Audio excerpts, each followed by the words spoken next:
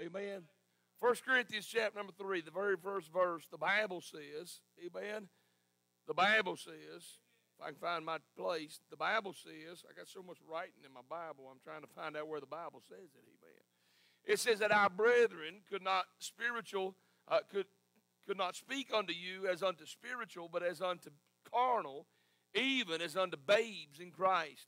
I fed you with milk, not with meat, for hitherto you were not able to bear it, neither yet are ye able, for ye are yet carnal. For whereas there is among you envying and strife and divisions, are ye not carnal, and walk as men?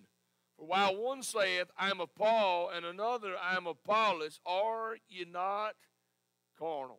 Our Father, in Jesus' name, I pray God you'd help us tonight, and we'll thank you for all you do. In Jesus' name, amen and amen. I'm preaching on this thought tonight on the problem of carnality. The problem of carnality. We've been going through 1 Corinthians. We've made it up to this point.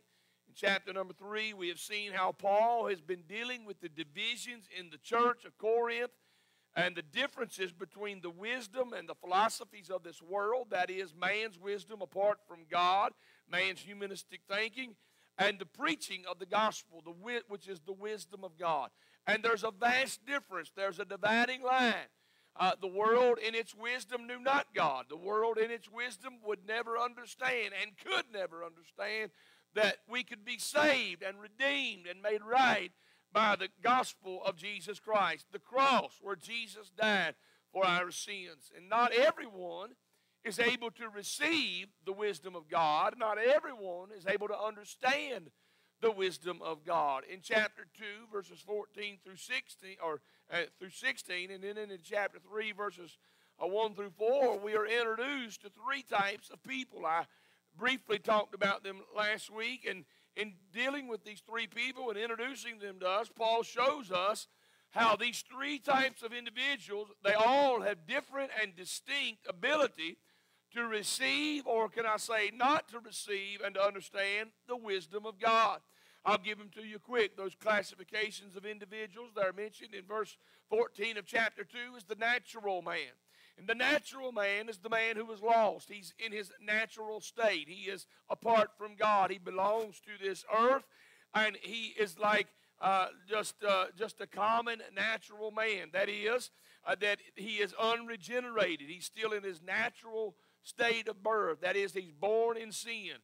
And so he's just like he was in his physical birth. He does not know God. He does not have the Spirit of God. He does not receive the things of God. He cannot receive the things of God.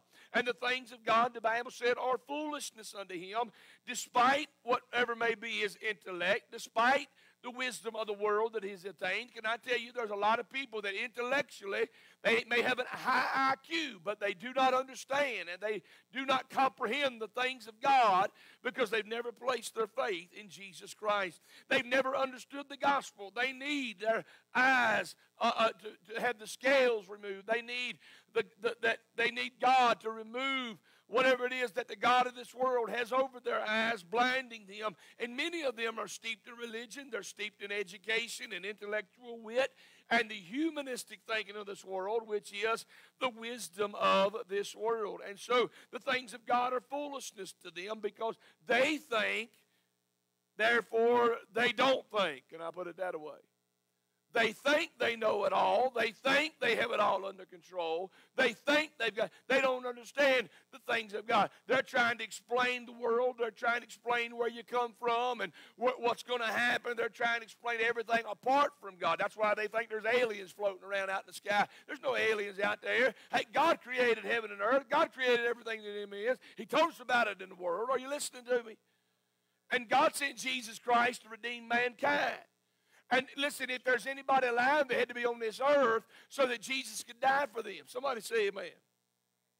And listen, I'm just simply saying, man apart from God tries to come up with all kinds of explanation in his own wit.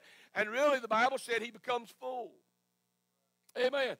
They are those who separate themselves. They have not the Spirit. And so they can't learn, know, perceive the things of God because, here it is, because they do not have the Holy Spirit of God. They do not have the Spirit of truth that lead them and guide them in all truth. And then we're introduced not only to the natural man, but we're introduced to the carnal man. We're introduced to a carnal man. We read about him tonight. I'll come back to him in just a second. And then we're introduced to the spiritual man in verse number 15 of chapter 2. The spiritual man is that individual who's no longer in his natural state, but he is saved and he is led by and filled with the Holy Spirit of God. He has not only been saved, but he has grown, he has matured, he has developed, he has partaken of the things of God, and he has grown spiritually. As newborn babes desire the sincere milk of the word, that you may grow thereby, the spiritual man has grown. He's not only been saved, but he's growing each day in his process of sanctification. So the spiritual man, that has the idea he's spiritual, he's not carnal. In other words, he's not relying on flesh, but rather he's yielded to the Spirit, being led by the Spirit of God. He is regenerated. He is saved. He does have connection with the God of heaven because he has the Spirit of God within him. And the spiritual man is that saved individual filled with the Spirit of God, feeds on spiritual food. He has matured. He is led by, taught by, and guided by the Spirit of truth and by God.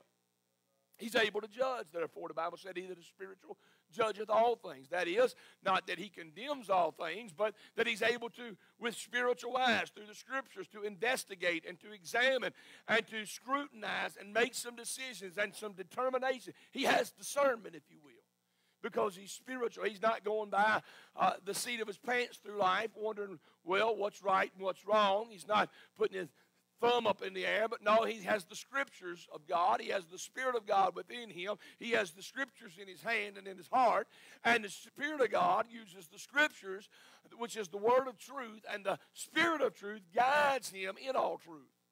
And so he's able to judge all things. He's able to make some decisions. He has discernment. He is the one in 1 Thessalonians chapter 5 that is able to prove all things, hold fast that which is good. He puts everything to the test. He doesn't just accept everything just because they say this is Christian music, or this is Christian this, or this is a church, or this is what. No, he's able to put it all under the scope of the Word of God, and he's able to discern and to make some decisions about everything. He proves all things, and the things that are not right, he lets it go. He gets rid of it, but he holds fast to that which is good. That's the spiritual man. Can I say to you, everybody that's saved is not necessarily spiritual.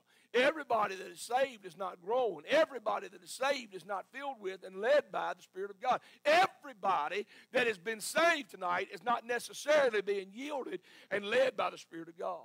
In fact, the spiritual man is the man that Paul writes about here, and he's not carnal, he's not natural, because the carnal man has some serious problems. The carnal man. Now listen, the carnal man is a saved man. Now listen, there's people who would disagree with this, but according to the Word of God, it's hard to get around this, that the carnal man here in 1 Corinthians chapter number 3 is saved, but he is immature. Paul says that. Paul said, I had to speak unto you as babes. But the word carnal has the idea of the flesh or fleshly. And so the carnal man is that one who's acting fleshly. He's not yielded to the Spirit, though he has been saved. He still has the nature of flesh, and he's still yielding himself and surrendering to the appetites of the flesh. He's still governed by his mere nature, not by the Spirit of God that lives within him. And so the carnal man is still feasting on the things that pertain to the flesh and to the body. He's still trying to please himself. In other words, he is saved, but he is not mature. Babes are those who are born, but they're still acting like their old nature. And so that's the one that Paul writes about here in chapter number 3. And Paul describes the Corinthians here, the church at Corinth. Y'all remember them. We've introduced to you the church at Corinth, how that God called them to be saints. God called them to be saints. I told you they had a lot. They have a lot of problems. We'll get into that. Paul's going to deal with a lot of problems, man. He's going to deal with some bad problems, if you will, in the next few chapters. But I want you to understand that he said these people that had these problems, that are living according to the flesh, he said they are called to be saints. Everybody all right? You know, the average independent fundamental hate everybody Baptist will tell you that they're not saved. Well, the truth is, I can't tell if they're not saved. You can't tell if they're not saved. Paul describes these people as carnal, and he points out some problems with that. I want you to notice some problem with carnality. The problem with carnality, number one, I see the deterrent of carnality. There's the deterrent. Paul said this in verse number 1 of our text. He said, and I, brethren, could not, but could not speak unto you as unto spiritual. No, let's just stop and read for a second. He said the first three words, and I who? Brethren. Paul is writing to brethren. He's writing to men and women who were saved. Are you listening? He's writing to saved individuals. Now somebody will say, oh, the carnal person is not saved. Well, Paul thought they were saved. He said, and I, brethren. Y'all see that? He said, and I, brethren, could not speak unto you as unto spiritual. He didn't say I couldn't speak unto you as you weren't saved. He said I couldn't speak unto you as unto spiritual. Everybody with me? There's a deterrent. He said, but how do I speak? In other words, they couldn't hear. They're not going to receive spiritual matter. Why? Because they're carnal. They are still feasting on the things of the world. They're not going to be able to partake of. They're not going to enjoy the things of God. They're not going to be able to receive and understand. They don't spend time in their word, the word of God. They're too busy spending all their time in the world. Are y'all listening? They couldn't hear the things of God. They won't receive the things of God. They won't receive spiritual. You ever heard somebody, they come to church and the preacher preaches, one person over here says, man, that was good. God fed me tonight. And the other person says, I didn't get anything out of it. It might not be the preacher's fault. It might be you was on the wrong channel. You might have had some distortion in the pickup there. There may have been something in between you and what was being said. This is going over real good. Amen. Hey, I'm simply saying, hey, before you discount the preacher and everybody that got something out of it, you might want to make sure you're on the right channel. You might want to make sure you're tuned in and dialed in. Amen. He said, I could not, brethren, I could not speak unto you as unto spiritual. I'm afraid we got a lot of people in our churches that they're saved, but when they come to church, they're not getting anything. When they come to church, they're worried about balancing their checkbook. They're worried about where they're going next week, and they're worried about their vacation, and they're worried about what's on the job, and they're worried about what's going on down at the park, and they're wondering about everything on television while we're at church, and they're wondering about all the things they're missing, and all their focus is on the things of the world. And then they get out of church, and they wonder why in the world the preacher didn't give them anything. Paul said, brethren, I could not speak unto you as unto spiritual. He said, but as unto carnal, even as unto babes in Christ. He said, hey, you're brethren, but when I talk to y'all, I have to speak to y'all as unto carnal. In other words, he said, you're saved, but I got to talk to you like a lost person. That's carnal. The person that's feeding on the flesh, that's desiring the things of the flesh. He said, I got to speak unto you as babes in Christ. The word carnal speaks of that which is fleshly or of the flesh. They were immature and they had little desire for the spiritual things, the things of God. And so here's what Paul had to do to communicate with them and to try to help them. He had to talk to them like little babies.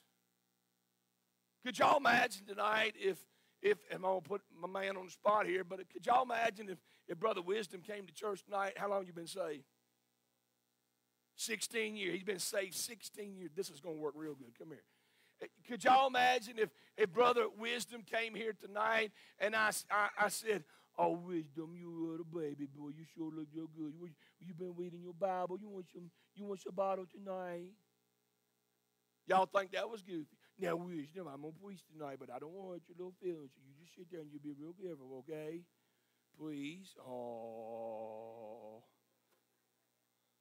Y'all think that's goofy? But I promise you, churches are filled with people just like that every week long. And the preacher, hey, listen, every week, week after week, you think, and the preacher gets up, and the preacher starts preaching against things, and the preacher starts teaching the things of God, and the preacher starts explaining the deep things of God. Sometimes he even starts explaining things that ought to be pretty simple. And that person that's been saved 16 years, they've never read their Bible, they've never been faithful to God, they've never, hey, listen, dove in all the way. They've never got excited about they're too busy, hey, looking at the slop on television and listening to all the music of the world, and they've never tuned in real good to the things of God. And the preacher gets up and preaches, and they think, well, he's judging me. He's being too hard. Well, where did he get that? Spiritual immaturity is a tragic hindrance among Bible believers, so-called Bible believers, even now. I'm telling you, our churches are full of people, not necessarily this church, I hope, but it's possible. But our churches are full of people across our land that they have trusted Christ. But they have never, listen, they have never really got involved in the things of God, got real interested, and started to feed themselves in the Word of God. And when the preacher stands up and starts preaching, maybe somebody starts preaching about the mysteries of the kingdom, or the mystery of the New Testament, or the mystery of the body of Christ, and they start preaching them, and they're sitting there thinking, what's he talking about? I don't understand.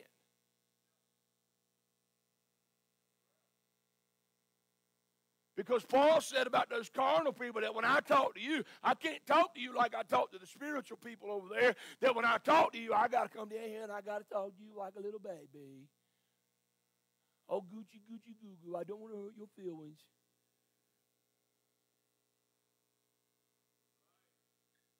Oh, poor boy. He said, I got to talk to them like babies. Hey, I'm telling you, churches are full of people like that. There's the deterrence. Not only is there the deterrence, but there's the deficiency of carnality. Notice verse number 2. He said something about the diet of their deficiency. Their diet was limited. Look what he said. He said, I have fed you with milk, not with meat. I fed you with milk and not with meat. In other words, they couldn't handle anything beyond meat, beyond the milk. They couldn't handle the meat. They couldn't bear and handle strong meat spiritually. Now, I'm going to be honest with y'all. When I was a kid, I liked milk. And I'll tell y'all what kind of milk. Y'all know what kind of milk I like? Red top, vitamin D, whole milk. Praise God. We don't do blue top and purple top. We don't do green. We do the red top. You with me? Red top, red top, red top. All right. Amen. You sure? Red top. Okay. Amen. And so I like red top. And guess what? I am 49 years old, and every once in a while, Brother Steve, I'm just giving him a hard time. Hey, he's all right, ain't you? Amen. He's going to go home and get him some red top milk. Hey, I'm simply saying, hey, every once in a while, I go over to the refrigerator, and I'll get that jug of milk, and I'll get me a swig and Lake, and I'll say, what you doing drinking milk? Hey, even though I'm an adult, I still like to drink milk once in a while. Y'all like milk? Milk? Hey, I like that old commercial. Milk, it does the body good, praise God. Peter said, as newborn babes, that's the little ones, desire the sincere milk of the word that you may grow thereby. Milk is good. Hey, listen to me. Milk is good, but it shouldn't stay your diet forever. Because when I was a child, I spake as a child. I drank milk as a child, but when I became a man, I put the milk to the side and grabbed me a ribeye, praise God. I grabbed me some barbecue chicken. Somebody say amen. And you're not going to go home tonight and get you some, is it Gerber or Gerber? I don't know. You're not going to go home and get that tonight. You going home and you're looking for some meat. You're looking for something good. You're looking for a hamburger or a hot dog or a chicken leg. Praise God, I'm going home with you. Pork roast. That's what I had for lunch, actually. Hey, and it was good, too. Hey, watch. Hey, I'm simply saying I didn't go home and have a milkshake. I like a milkshake once in a while. Matter of fact, I'd drink one every night if you bring it to me, and I'd be about that big. It ain't the healthiest thing in the world, but it sure is good. But hey, I'm simply saying, just like you graduate off the milk physically, you need to graduate off the milk spiritually. But Paul said that their diet was limited. He said, I have fed you with milk and not with meat. Why? Because they're babies. You remember what the writer, I almost said Paul, I don't know if it was Paul or not, probably was, but in Hebrews chapter number 5, verse 12, he said, for the time ye ought to be teachers, ye have need that one teach you again, which be the first principles of the oracles of God, and watch this, and are become such as have need of milk and not of strong meat. For everyone that uses milk is unskillful in the word of righteousness, for he's a babe. There it is. He said there's some people that, hey, they should be eating meat, but they had kind of reverted back, and they hadn't grown, they hadn't progressed, they had digressed. They couldn't eat the steak anymore. They'd gone back to the milk. He said, for everyone that uses milk is unskillful in the word of righteousness. He's a babe. There it is, a babe, carnal, babe. But strong meat belongeth to them that are of full age, mature. Even those who by reason of use have their senses exercised to discern both good and evil. So when we talk about the milk and the meat, it's not necessarily good or bad, but it could be that he's speaking of the elementary things like the gospel. Everybody who's saved understands the gospel. Everybody who's saved ought to enjoy the gospel, right? But if you're saved, how many knows if you're saved, you need something more than the gospel every week, right? Listen, you need to grow the gospel, and then you need to know how the gospel applies to my life every day. I believe the gospel. I believe what Jesus did for me at the cross when he was crucified and he died for my sins and he was buried and he rose again the third day according to the Scripture. I believe that, and I was saved. And now that I'm saved, now I got all those epistles that Paul wrote in the New Testament. I got all that New Testament church doctrine. I've got all that doctrine there where he shows me how that gospel is not only to be believed one time, but it's to be lived out every day of my life. I'm crucified with Christ, nevertheless I live, yet not I, but Christ liveth in me. He's talking about an exchanged life. He's talking about now Christ is living through. That's the yielded life. That's the surrendered life. And so some would say that the milk here is representative of Christ's earthly ministry and how the believers would understand that. But then the meat would represent Christ's present high priestly ministry. So there's a lot of people in church that you can talk to them about what Jesus did while he was on the earth, and they get it, and they're with you. They understand the base things. They understand those elementary things spiritually. But when it comes to what Jesus is doing right now, they don't grasp it. And Paul says, I can't talk to them about that. And so, remember, milk is good, 1 Peter 2:2. It has its place. It has its purpose. It helps us grow. But here you've got people that were drinking milk instead of eating meat when they could have been eating meat. Now, Miss Barbara, I like milk. I really like it when you put that Nesquik strawberry stuff in it, like a double portion, to where it ain't just pink, but it's starting to turn a little red. I really like that. I ain't gonna lie. I like to put the straw in there and blow bubbles. Ain't that right, Mary? Amen? Hey, watch this now. I like milk. But could you imagine that you and I, Brother Tyler, could you imagine going out to eat with a preacher, and we went to the Texas Roadhouse, and you ordered, like Brother Steve, if you with Brother Steve, you order a big old salad, a side of chicken, and then a ribeye about that thick. Hey, and you're going to eat that ribeye. You like ribeyes? You all right. Hey, you eat that ribeye, and while you eat that ribeye, I say, I don't want anything. Just bring me a glass of milk.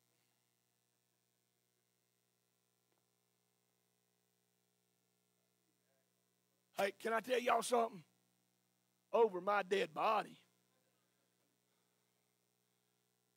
Hey, if you see me pass up a ribeye for a glass of milk, you know I'm sick, my teeth broke, or I know something bad's wrong with that ribeye. Somebody say amen. But yet, we got people that, I'm saved, preacher. I don't give me no meat. I'll just take the milk. Listen, babies eat baby food. It's normal. Is that right? My children, man, they like some milk. They still like milk once in a while, but they're starting to graduate to orange juice and pineapple orange juice and apple juice and every once in a while Starry or Coca-Cola, punch, grape juice. It used to be milk, milk, milk, milk. Now we go out to eat. You know what? Daddy, I want some of your steak. I'm like, eat your chicken nuggets. I want your steak, Daddy. You know what, Brother Rodney? They're growing up. They're growing up. Their body now, as it develops and matures, Brother Wayne, it's able to process stronger meats. It needs the meat to grow. It needs the protein.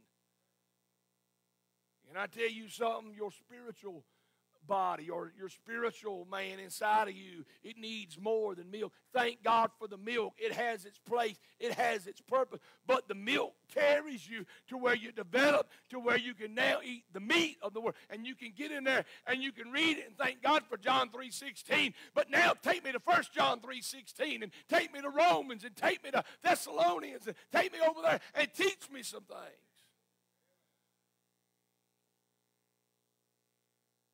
You see, the mature man is now, he becomes able to understand some things and he grasps doctrine. But the carnal person, though they're saved, they're still worried about everything on television instead of picking up their Bible and read it. They're the ones that says, I can't read, but they watch TV for 14 hours a day. If you can watch TV for 4 hours a night, you ought to be able to read your Bible for at least 10, 15 minutes. Somebody say amen. At least hold it and act like you're reading it. But the carnal person, though they're saved, they're not able to get a hold of the things of God. They're not able to grasp it. They would read it and say, I just don't understand. Now let me just say this. Nobody understands everything the first time they read it. It takes digging. It takes mining. It takes reading. It takes even listening to some teaching sometimes. But we're living in a day where we got scores of people sitting in our churches and they want to hear stories. They want entertainment. They want somebody that's exciting in their delivery. Are you listening? But they're bored by Bible doctrine. You say, well, we're gonna have a camp meeting, and you could just about name names. We could call different guys, and they're not all bad. But people would say, oh, I like to hear him preach. Oh, he's exciting. Oh, he jumps and he hollers. You say, we're gonna have a Bible doctrine class, and we're gonna come in here and study the Bible. That's too deep for me. You just told on yourself. I'm telling you, we got scores of churches that are built on hype and not holiness. We got scores of churches that love the preacher's delivery, but they don't know anything about his doctrine. They don't listen to what he preaches. They're too involved in how he preaches. Y'all know me. I like excitement. I like to run. I like to jump. I like it. I like it hot. You know what I'm saying? I was born in the fire. Smoke won't do. I like it hot. But just because a man runs, jumps, and hollers don't mean that he's saying the right thing. We got some circus clowns in the pulpits, and I'm talking about Baptist churches, praise God. Y'all all right? So there's a deficiency, a lacking of the doctrine. And then I got this. I see the duration of their deficiency. Verse 2 and 3, the latter part of verse number 2, he said, watch this, for hitherto ye were not able to bear it, neither, watch this, neither yet are ye able. Another, hey, for hitherto, and that's up to this point, but now you're not, you are not able to bear it, but now neither are ye yet able. In other words, there's been some time. You see that? It'll get clearer in the very next verse. Verse 3, for ye are yet carnal. In other words, hey, listen, in other words, they had time to grow, but they had not progressed. They had been saved long enough where they ought to have grown up some, but they had not. They should have matured. They should have been at least nibbling on that chicken leg. They should have been at least sniffing on that ribeye and trying to chew on it. And y'all know I'm using that as a picture of the ribeye. I'm talking about the doctrine, the Word of God. They might not understand everything in Daniel 9, but at least they's reading it a little bit.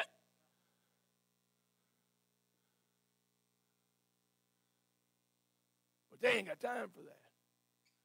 They can go to church and hear the preacher preach the gospel every Sunday, even though they got saved 20 years ago. And they're not going to read their Bible. They're still carnal. It's not, listen, nobody is instantly mature today. The day, I don't know when you got saved. Was it in the 80s, 90s? When you reckon? 90s? All right. The day she got saved was in the 90s. But the day she got saved in the 90s, she didn't know what she knows now. She had not matured to the point that she is now. I'm picking on her because she's on the front row. I'm not really picking on her. I'm simply saying, have you learned anything since the 90s that you did not know when you got saved? Have you had it applied to your life more since the 90s than you did up? Yeah. See, you see how that works? Nobody born again, boom, instantly spiritually mature. No, we are born babes as newborn babes desire. We are born again. When you're born again, you're born a baby. You're a child of God. And it takes growth. Growth. Are you listening? We need to grow, every one of us. So it's not that because you have some carnality in your life that, boom, you're not saved. It's that, hey, you might have had some carnality in your life when you got saved. But 15, 20 years ago, down the road, that carnality ought to start going away. You ought to grow up. You ought to learn something. You ought to grow, mature. And they had been saved long enough for the house. Number 3, I got to hurry. There's a demonstration of carnality. You see, carnal people not only have an appetite like a baby, but they act like babies. A saved person who is carnal is hard to distinguish from a lost person. Matter of fact, some would not even believe that a carnal person were saved because of the way they act. You listening? There's some people in church that, if you just ask me, are they saved? I said, well, they say they are. There's some people that I'll say, yeah, I believe they are. By their life, and by their zeal for the Lord, and by their hunger for the things of God. That's pretty good evidence I believe they're saved. But there's other people that come to church and say they're saved. And if I was put on the spot and I had to, which I'm not God, but if somebody asked me, are they saved? I'd say, well, they say they are. I can't tell. Not a whole lot of evidence other than the fact that they said they got saved. Never seen a real hunger for the things of God. Never seen a real change in their life. Never seen a desire to serve God. See a lot of discourse. See a lot of problems. See a lot of things they don't like at the church. Are you listening? The lost person will come to church. The natural person come to church. He's not going to like nothing. He's not going to agree with nothing we preach. Oh, he may sit there and act like he does, but deep down inside, if he's not saved, he ain't liking it. You know what the Bible says here? The Bible said, for you are yet carnal, fleshly. For watch this, whereas there is among you envying. Here's Paul describing those people he called brethren, the people he called babes, the people he called carnal. He said there's among you envying. That word envying comes from a word, it speaks of a heat or a zeal. In a favorable sense, it would be like an adore, but it's in an unfavorable sense, here, as he uses it here, it's like jealousy. Like a husband that's jealous. There is a sense of this envying where it's like malice, emulation. Are you listening? It's a fervor of the Spirit, embracing and pursuing and defending anything with an envious and a contentious rivalry or jealousy. He said there's, y'all ain't going to get this. He said there's people in church that are envying. They're jealous. Y'all never believe it. Not in a Baptist church, preacher. There's people in church that, well, they didn't sing my song, and they get mad. Or they didn't ask me to do that. They didn't ask me to pray. They didn't ask me to. And they're jealous. Or who does she think she is sitting up front? She thinks she's somebody. Who does she think she is with that new dress on? Who's he think he is teaching that class? You all right? There's envying. Well, they got something new. Well, they must have been backsliding or they wouldn't have been able to afford it. Well, maybe God just blessed them for their obedience. There's envying. There's strife. Oh, the word strife here, it's the word contention. Wrangling. You know what the Bible said in Proverbs 13:10? That only by pride cometh contention. It's like a debate, variance taking place in the church. They always got something going. Listen, they're always debating. They're always wrangling or at strife with someone. There's always that contention. Might be with another member. Might be with a preacher. Are y'all all right? And then he said, and divisions. Remember now, he's writing this letter to a church that he said was full of schisms, divisions. This word division has the idea of seditions or dissension.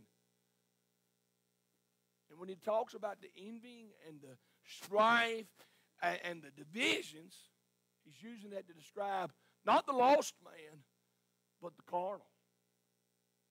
The one who's saved, but they're not growing. And he says this, at the end of verse number 3, he said, are ye not carnal and walk as men? You walk as men. In other words, you're acting just like the natural man who does not even have the Spirit of God. You're coming to church and telling everybody you're saved, and you're going out here saying, oh, how I love Jesus, but when there's a decision to be made or when there's something that comes up, instead of you yielding to the Spirit and submitting yourselves one to another, you're raising up in pride, and you always got to have your way. And you're displaying your carnality through your envying and your strife and your divisions. He said, you're carnal. You're acting like the lost man. You're walking as men. When he says you walk as men, that's like natural man. Without God. And then number 4, watch this. Talking about carnality, we see the deception of carnality.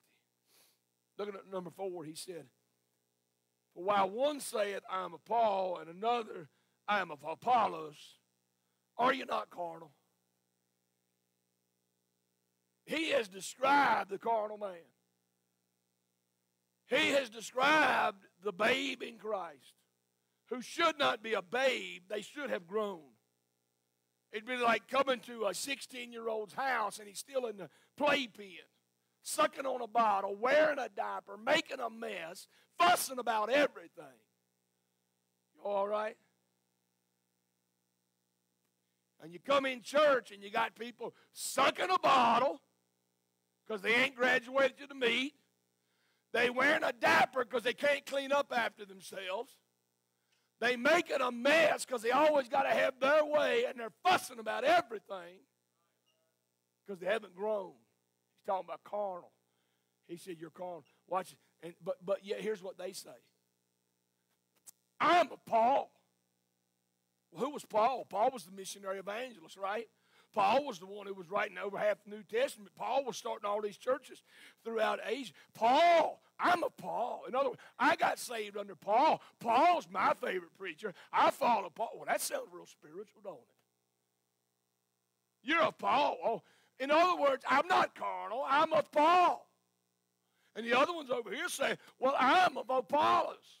Apollos is that eloquent speaker. He's the speaker who is an edifier. He's not necessarily the evangelist, but he's the one who's helping build the body of Christ. And he's building everybody up. He's teaching us something. And so they sit over here and say, well, I'm not carnal. I'm of Apollos. I understand Apollos. I follow Apollos. I love to hear Apollos preach. Look back in chapter 1, verse 12. Remember what Paul said? He said, now I say this, that every one of you saith, I am of Paul, and I have Apollos, and I have Cephas, and I have Christ. They divided it 4 times. Everybody all right? And then I told you that it's very likely that Paul, as in chapter 4, verse 6, wasn't necessarily speaking of Paul or Apollos or Cephas or even Jesus, but in chapter 4, verse 6, he's using them as a like figure. He said, in a figure I transferred to myself and to Apollos for your sakes. That you might, watch this, that you might in us learn not to think of men above that which is written, that no one of you be puffed up against one another.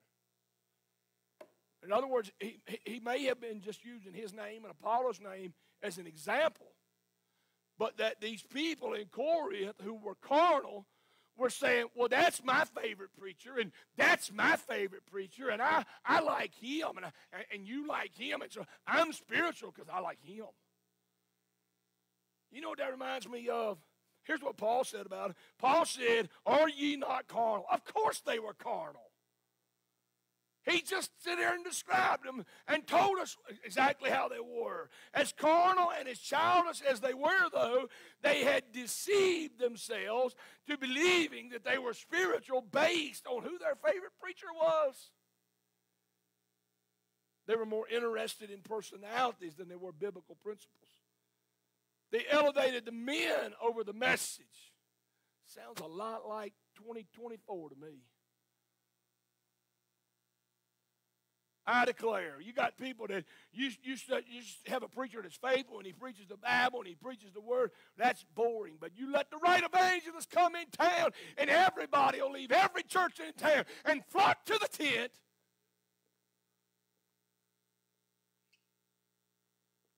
Never mind that they twist Scripture. Never mind whatever they say and do. They're exciting. Everybody loves them. Let's go. But you let a man stand behind the Bible at the pulpit and give it line upon line and precept upon precept, and preacher, that's boring. I just don't know if I'm coming back on Sunday night. I don't think I can handle that Wednesday night anymore. But many people have their favorite preacher, but they can't handle or bear, as Paul used, they can't bear straight Bible doctrine, Bible preaching. Man, you go back 30 years and you listen to some of the old preachers. They didn't get up and tell stories. They wasn't into building skyscrapers, one story after the other. You might find a good preacher occasionally. He was a good storyteller, and it was exciting, and he was able to make an application out of that. But the greatest preachers were those that opened the Bible, taught you doctrine, compared Scripture with Scripture, and used the Bible as a commentary to the Bible, and they told you what the Bible said. You know what's going to help us is the Bible. You know how we're going to win souls in Walnut Cove? Is by preaching the Word of God. You know how you're going to win souls in India? Is by preaching the Word of God. You know how the church is going to be built? If the church ain't built by the preaching of the Word of God, it ain't going to get built. You can have a club, and you can have a circus, and you can have your concerts, and you can have your shows, and you can light a fire, you can do all you want to do, but I'm telling you, if it's not based on the foundation of the Word of God, when the winds come and the rains come, it's going to sink on sinking sand. I'm telling you, if you want a church that's going to be rock solid, if you want a church that's not going down but it's going up, you build it on the preaching of the Word of God. Many people don't want to hear that Bible doctrine. You say anything about doctrine. I've heard preachers in our day say, well, we're not going to make a big deal out of doctrine. Well, Paul said in 1 Timothy 4:16, take heed unto thyself and unto the doctrine, continue in them, for in doing so thou shalt both, watch this, save thyself and them that hear thee. Doctrine's pretty important.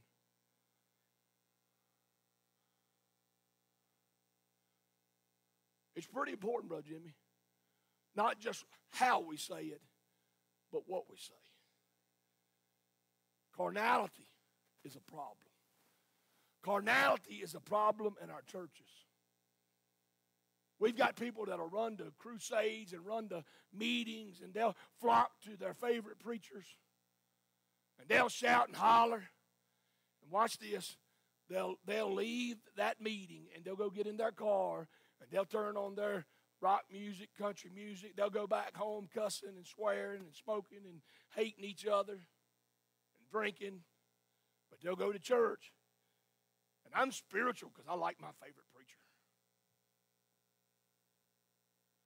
No, you're spiritual. Listen, you're spiritual when you are saved and you are filled and led by the Spirit of God.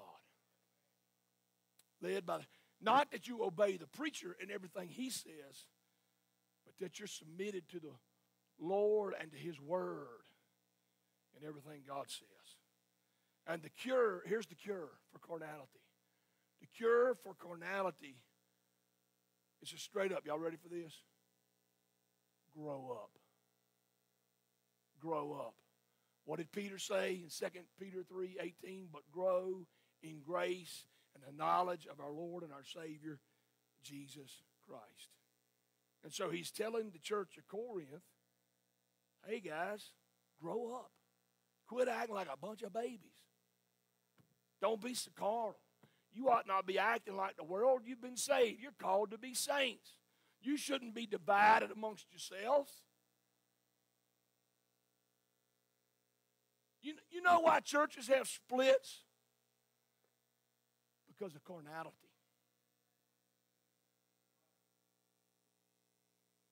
I had several preachers in the last few weeks. Preacher, man, what a spirit in your church. What a spirit of unity. What a sweet spirit. What a great place to preach. What liberty to preach. You know why? Because there's some spiritual-minded people in this church. That don't mean everybody is. That don't mean they are all the time. But we ought to want to be. And I'll tell you what. You get around spiritual people, and it'll challenge you to be spiritual. You'll either want to be spiritual or you'll have to get away from them. Are you listening? The cure for carnality is spiritual growth. Grow up. May God help us. Father, I pray you take the message, use it. Help us tonight. Help this church. Help me. Help us all, Lord. Be yielded to you, led by you. Help us to be obedient when you speak. Help us to be submissive to what your word has for us. Help us tonight for your glory. In Jesus' name, amen and amen. We're standing all across the auditorium. Heads are bowed, eyes are closed. Some are coming. If you need to come, the altar's open. You mind the Lord. If you need to come tonight, you mind the Lord. God spoke to your heart. God spoke to your heart, whatever it may be. It's between you and God. If you need prayer, we'll pray for you. If you need to be saved, God wants to save you. He came to seek and to save that which was lost. He said, preacher, I'm not where I need to be, but I want to be. You tell you something tonight, an altar's a good place to make that start. An old-fashioned altar's a good place to make that start. You mind the Lord as she plays. I have decided to follow Jesus. No turning back. Have you decided?